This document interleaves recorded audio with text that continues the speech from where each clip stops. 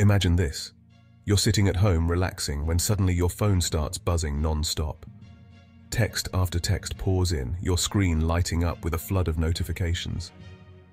At first, it might seem like a harmless prank, or maybe just a group chat gone wild. But what if it's something more sinister?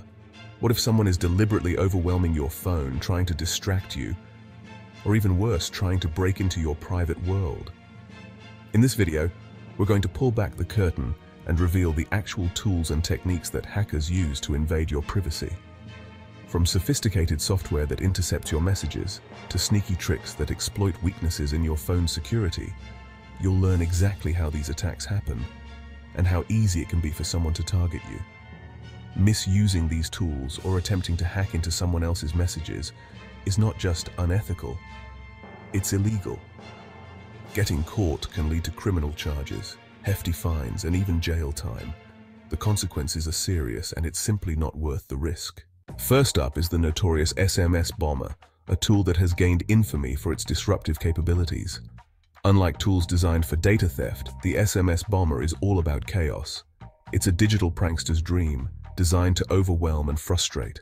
Imagine your phone, a device you rely on daily, suddenly becoming unusable. It floods your phone with hundreds, sometimes thousands of texts, rendering it practically useless. Hackers often use it as a prank, but it can also serve as a denial-of-service attack, effectively blocking important messages and causing significant inconvenience. These tools exploit APIs to send messages from various sources, making them incredibly difficult to block. The messages seem to come from everywhere, leaving the victim helpless. In the realm of cybersecurity, SMS bombers are sometimes used for stress testing systems, a practice known as penetration testing. This helps identify vulnerabilities in communication systems. However, using an SMS bomber without explicit consent is considered illegal harassment. It crosses the line from a prank to a serious offense, with potential legal consequences. If your phone starts blowing up unexpectedly with a barrage of messages, it's crucial to recognize the signs. This could be the work of an SMS bomber. Now that you're aware of the SMS bomber, you know what you're up against. Stay vigilant, and if you suspect you're a target, take immediate action to protect your device and data. SpoofText is a more deceptive tool than most people realize. At first glance, it might seem like just another text message, but beneath the surface, it's a sophisticated method used by cybercriminals to manipulate and deceive. SpoofText allows someone to send a message that appears to come from a trusted contact, such as your bank, a friend, or even a company you regularly interact with. This makes it incredibly difficult to spot the difference between a genuine message and a fake one. The process involves using special software or online services to disguise the sender's identity. By entering a fake sender ID, hackers can make their messages look authentic, tricking you into thinking a message is from someone you know or trust. This is what makes SpoofText so dangerous. It preys on your trust and familiarity. Hackers use SpoofText for phishing attacks, sending messages that appear to come from legitimate sources. These messages often contain urgent requests or alarming information, prompting you to act quickly without thinking. For example, you might receive a text that looks like it's from your bank, warning you of suspicious activity and asking you to verify your account details. These deceptive messages might ask for sensitive information like passwords, credit card numbers, or personal identification details. Sometimes they include malicious links that, when clicked, can install harmful software on your device or direct you to fake websites designed to steal your data. To combat these threats, cybersecurity experts study SpoofText techniques and use this knowledge to educate others. They develop training programs and awareness campaigns to help people recognize the signs of spoofed messages and avoid falling victim to scams. Many organizations run regular cybersecurity simulations, sending out fake phishing messages to test employees' awareness. These exercises help identify who might be vulnerable and provide targeted training to strengthen the company's defenses. It's important to remember that using SpoofText to deceive or defraud others is a serious crime. Law enforcement agencies around the world actively investigate and prosecute individuals involved in these illegal activities. The consequences can include hefty fines and even imprisonment. To protect yourself, always be cautious with unexpected messages, especially those asking for personal information or urging immediate action. If you ever receive a suspicious text, Take a moment to verify its authenticity by contacting the sender through a trusted channel, such as calling your bank directly or checking with the official website.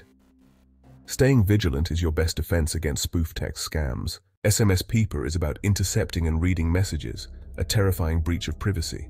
Many sites claiming to offer this are scams, but the technology is real. It exploits vulnerabilities in the SS7 network, redirecting texts to hackers. Ethical hackers expose these flaws to improve security. Intercepting messages without consent is a severe privacy violation. Push for secure communication methods like encrypted apps. HushSMS is an Android app used by penetration testers. It sends specialized SMS messages, often invisible to the recipient. Hackers use it for reconnaissance, testing defenses without detection. Ethical hackers use it to audit mobile security. Sending these messages without permission is illegal. Understand the sophisticated ways attackers can probe your device. TextNow offers anonymity with disposable numbers, useful for privacy but also for malicious activities. Hackers use it for phishing and harassment, making them hard to trace. Privacy advocates use it to protect personal information. Misusing it for illegal activities is a crime.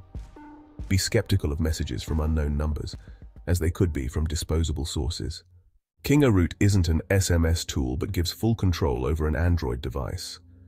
Rooting allows access to all data, including SMS databases. Hackers can use it to install spyware and access messages. Rooting is for power users and developers, but it's risky. Rooting someone else's phone is a serious crime. It voids warranties and increases vulnerability to malware. MySMS syncs texts across devices, convenient but a security risk. If someone gets your password, they can access your messages remotely. Use strong, unique passwords and enable two-factor authentication. This prevents unauthorized access to your messages. MobileSpy is commercial spyware invisible once installed. It logs texts, calls, GPS, and more, used for unethical surveillance. Companies market it for legal uses, but misuse is illegal. Be cautious about who has access to your phone. SMS Tracker logs texts and more, marketed for parental control. It raises ethical debates about privacy versus safety. Unauthorized use is illegal and a breach of trust. Open conversations about digital safety are crucial. FoneMonitor is a comprehensive spyware tool, capturing extensive data. It's marketed for legal uses, but misuse is illegal. Be vigilant about device security and use strong passcodes. We've explored tools that show how fragile mobile privacy is. These tools have ethical uses, but can be misused for harm. Use this knowledge to protect yourself and others.